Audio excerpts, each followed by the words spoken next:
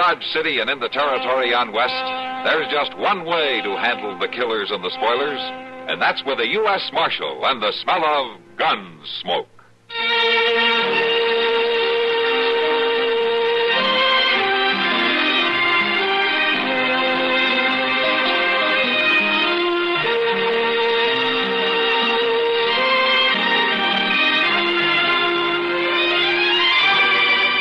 Gunsmoke, starring William Conrad, the story of the violence that moved west with young America, and the story of a man who moved with it. I'm that man, Matt Dillon, United States Marshal. The first man they look for and the last they want to meet. It's a chancy job, and it makes a man watchful and a little lonely.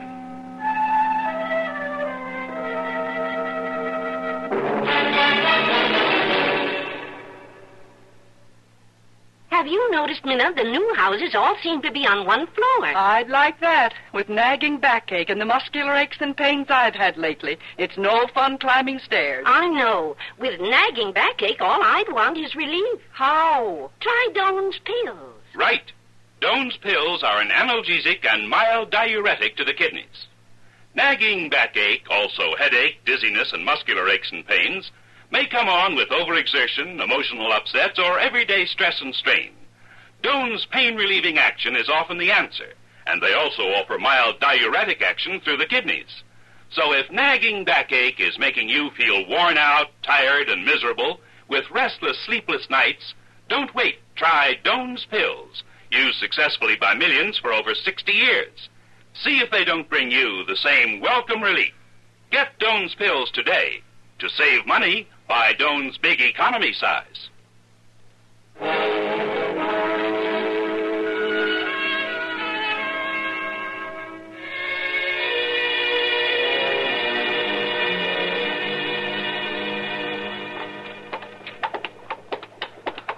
My gracious, Doc, I never heard so much complaining in all my life. Well, it's just that I don't like walking all the way to the end of Dodge to look at some horse that you want to buy. Well, no, he's a pretty good horse. Oh, they're probably poor as a crow. Doc, if you remember, I didn't even ask you to come with me. Well, I wouldn't let you go alone. Moss could sell you a blind horse, lame and 3 legs, and you wouldn't know the difference.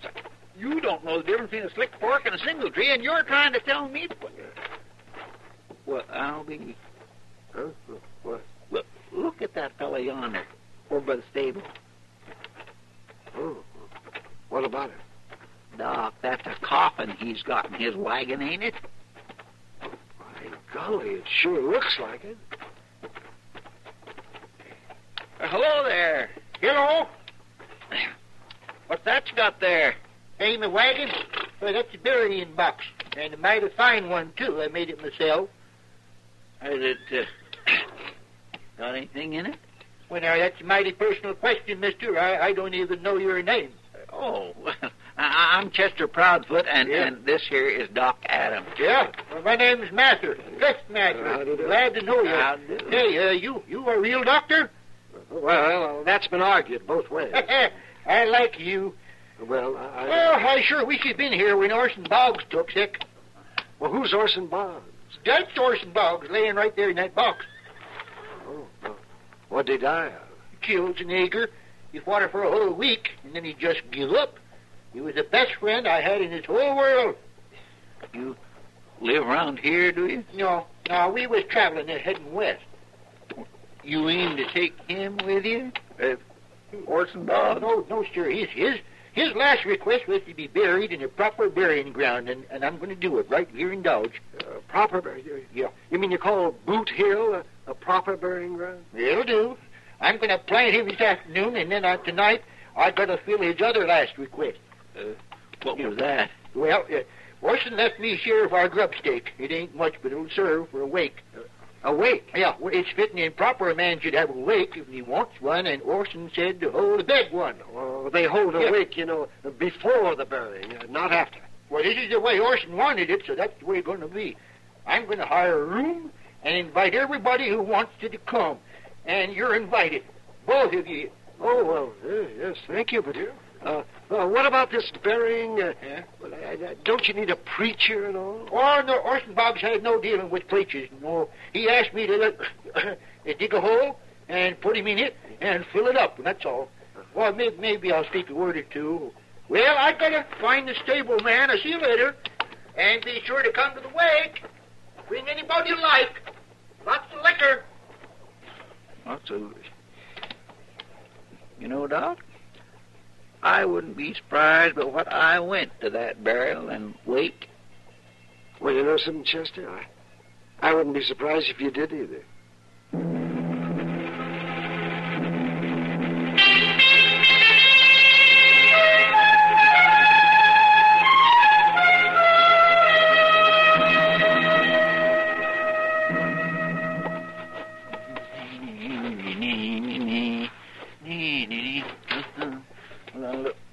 Wow, Mr. Dillon. Yes, sir. Well, I sure am glad you got back, but I didn't expect you till tomorrow. I'm away 3 days, and you've got to go and get married, huh? Yeah, oh, now, looky here, Mr. Dillon. Just because a man wants to look nice for a party ain't no cause to think he's clean lost his mind. Oh, party. Well, that's different. Who's celebrating? Gus Mather, he's holding a wake tonight. Lots of free food and liquor, all you can drink, he says. Who died? A friend of his, Mr. Orson Boggs. Orson Boggs? I don't believe I know him either. Well, you're invited to the wake anyway. Everybody is. And you'd better come, too. Why? There's something funny about this whole business, Mr. Dillon. Oh, how's that? Well, sir, Gus Mather drove into Dodge with Orson Boggs already in his coffin. Buried him on Boot Hill this afternoon with no preacher, no nothing. You think something's wrong? To tell the truth, I don't know what to think. Well, we'll go see. That is, if you don't mind being with a man who isn't quite as flashy a dresser as you are. Oh, no, I don't mind a bit. I mean... Right. All right, let's go then.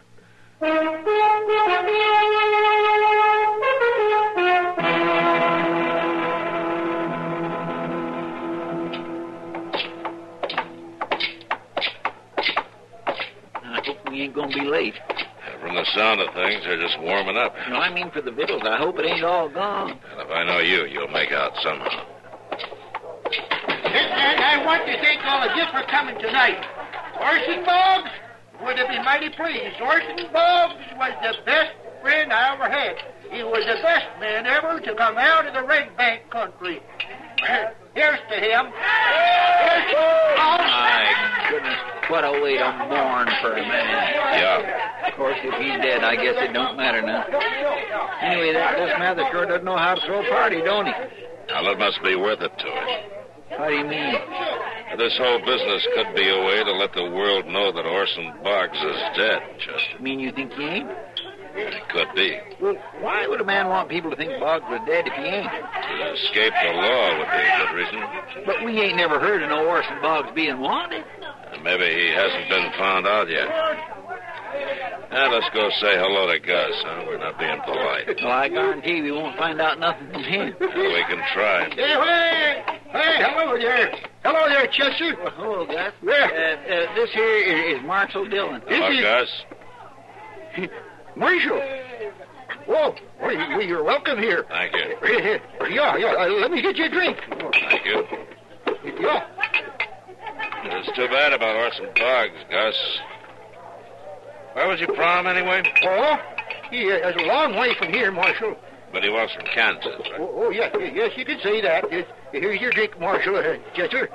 Yes, he was from Kansas, all right. We was headed west, and I'll have to go it alone now. Uh-huh. Yeah. You from Kansas, too, Gus? Me?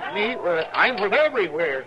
I got no real home, Marshal. I just drift around like Orson Boggs did. Yeah. Just as we came in, you were saying something about the Red Bank country. That's down near the Pawnee Reservation, isn't it? Uh-huh, yeah. Well, we drifted through here a couple of times, and well, Marshal, I better see to the men's drinks. I gotta keep the boys oiled up, you know. Yeah, come on, boys. Yeah. He's a sly old devil, ain't he?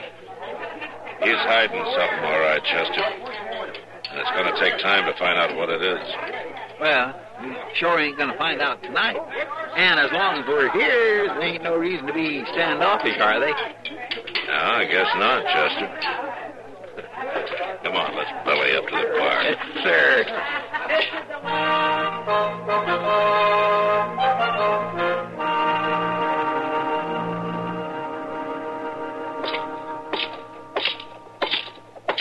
Mr. Dillon? Huh? Mr. Dillon? Yeah, what do you want, Chester? Nothing. I just wondered where you was going. Well, I was going into the Long Branch for a beer. You want to join me, or have you sinned enough for one day? You put it that way, and I don't know what to say. Then don't say anything. Come on.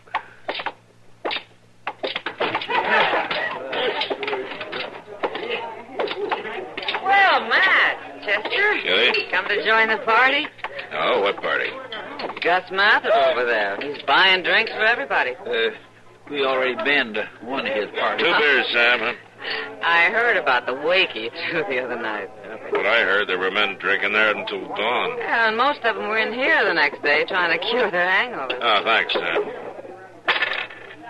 Here you go, Chester. Yeah, well, thank you, Mr. Dillon. Well, Matt, you're getting as free with your money as Gus Mather. He's been buying drinks in here right and left for 3 days running. You think he has millions? Kitty, how much money has Gus been spending? Oh, that little group he's got over there with him now is nothing.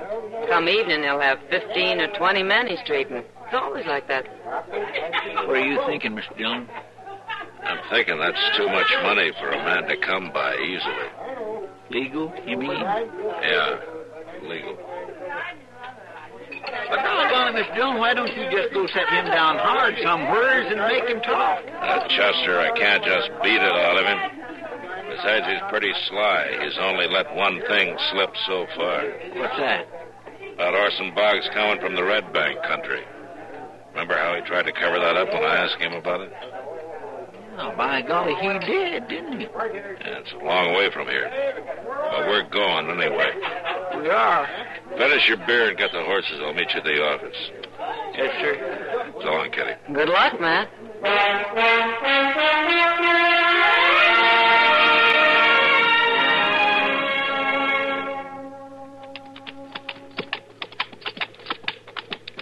Well, there sure ain't much of a place. I reckon that fellow was right. Lee said he thought the Boggs lived on Ash Creek. This is the only cabin we've seen in 10 miles. Well, there's somebody out in front, hoeing the dust. Must be her, huh? Yeah.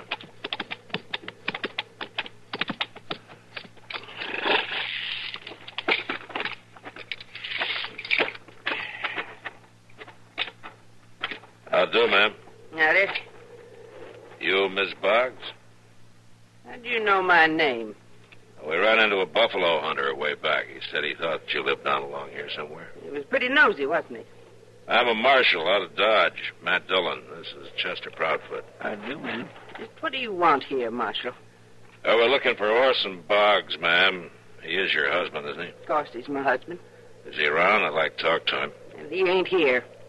Ain't been here for some days, so you might as well tell me what this is all about. Did you know a man named Gus Mather? Friend of your husband? My husband don't have no friends, Marshal. We come out here to lead a moral life, to keep away from people and temptation and sin and worldliness. You sure picked a good spot for him. Miss Boggs, do you know where your husband is? He went off on a hunting trip. Said he was getting restless. And he went alone? Of course he went alone. What's this all about, Marshal? Miss Boggs, that man I mentioned, Gus Mather, he's in Dodge, telling everybody that Orson's dead. He ain't dead. I'd know it. Somehow I'd know it if he was. Gus Mather claims he's Orson's best friend. He's lying. He's got to be. You sure you don't know him? About 55, spry, gray-haired. I told you. Orson don't have no friends. Well, then how did Gus Mather know Orson's name? How should I know? I ain't responsible for this Gus Mather. Now, if you leave me be, I got work to do. Good day to you, Mark. Well, if that ain't the cold-bloodedest woman I ever did meet. She's hiding something, Chester. Too bad it ain't her face. We going back to Dodge now? Yeah. And I have a hunch it won't be too long before she's there, too.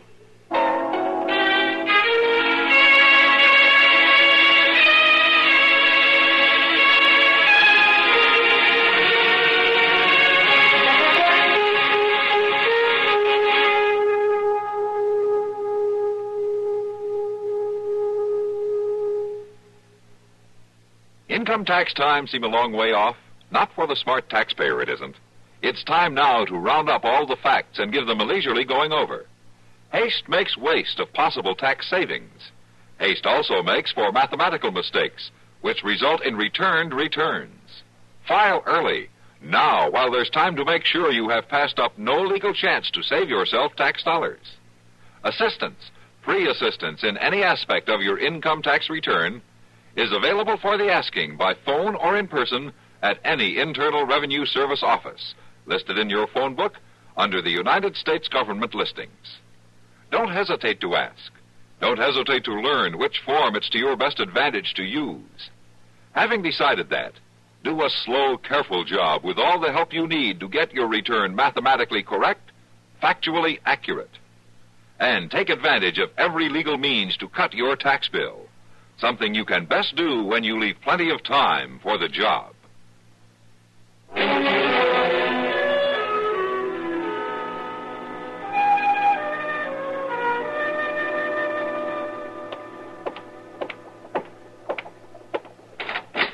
Marshal? Ah, Miss Boggs. Come in. Orson ain't come home yet, Marshal. Oh? This Gus Mather you was talking about. I'd like to have a look at him. Well, he's over at Long Branch, Mr. Jones. At least he was an hour ago. The Long Branch is that saloon just across the street there. The saloon. The earth will open up one day and swallow this sinful town, Marshal. Well, I'm afraid they just built another one like it. Chester, why don't you go get Gus Mather out of there for Miss Boggs, huh? I said I'd like to have a look at him. I won't talk to any man who has liquor on his breath. Well, would you mind getting close enough to look through the window at him, Miss Boggs? And no closer. All right, let's go then.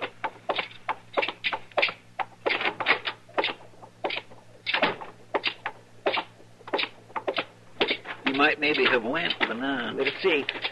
From what I hear about Gus Mather, he'll be there, all right.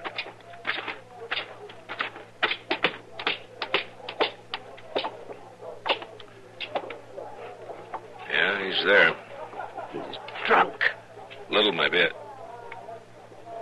I thought you said you didn't know Gus Mather. I've seen him, but I never knew what he called himself.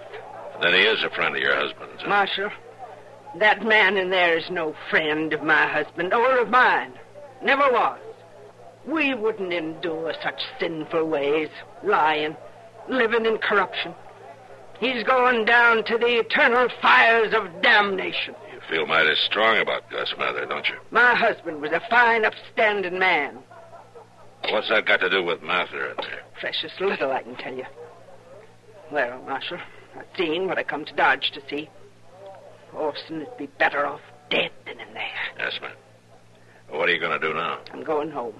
First thing in the morning. There's a good hotel up the street here. Thank you kindly, Marshal. Well, if that don't beat all. Traveling all this way just to take a look at Gus Mather.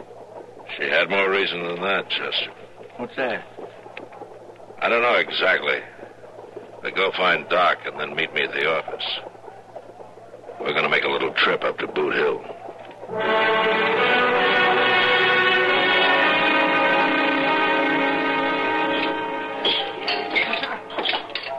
Well, where in the world have you two been?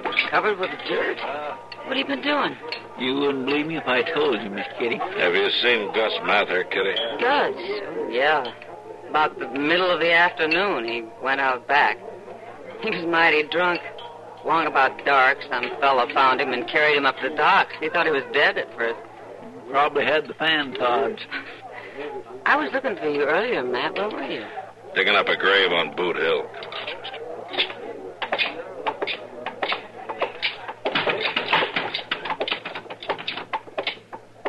Doggone him, he's been in there 24 hours a day, every day since that wake.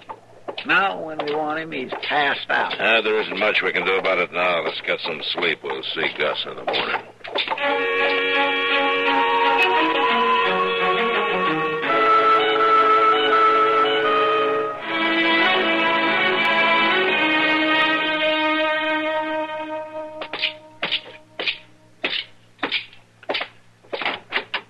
Good morning, Matt. Doc, how's your patient this morning? Well, his patient ain't the man he used to be, Marshal, but Oh, I'm through drinking forever. Well, you'd better be, or you'll have no insides left. Oh, yeah. Come in. Oh. Yes, ma'am? You don't look so sick to me.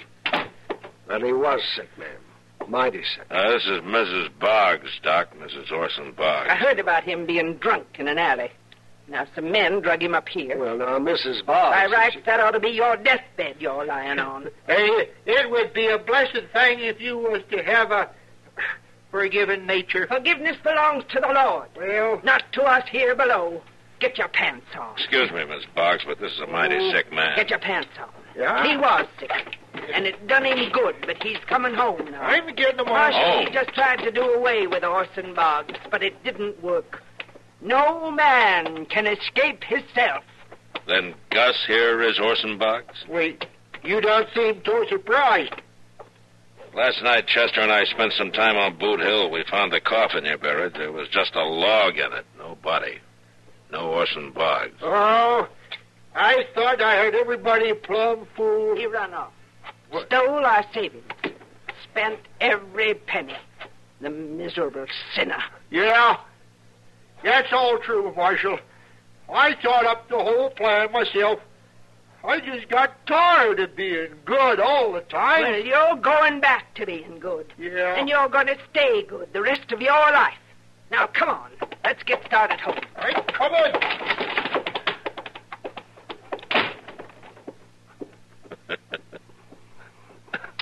Well, Doc, at least we know Orson Boggs isn't dead.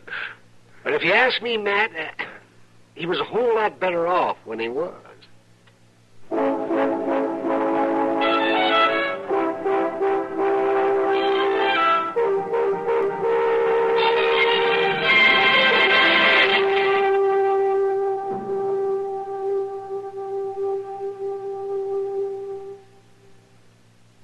Hi, this is Dennis James to make a point about reliable, effective Kellogg's All Brand. Repeat after me, please. What do you want when you need brand? What do you want when you need brand? Reliability. Reliability. Now, what do you get in Kellogg's All Brand? What do you get in Kellogg's All Brand? Reliability. Right. You see, Kellogg's All Brand is the reliable brand that millions depend on for the effectiveness they want. It's the real Battle Creek formula that brings you more brand bulk in every serving. More of the vital brand bulk that helps you keep regular. Kellogg's All Brand is also low in calories and mighty pleasant tasting. You can trust Kellogg's for that. The crisp toasted shreds have the kind of good bran muffin flavor that most folks are partial to. So next time you're shopping, get Kellogg's All Brand, and you'll get reliability. That's what you get in Kellogg's All Brand. Reliability.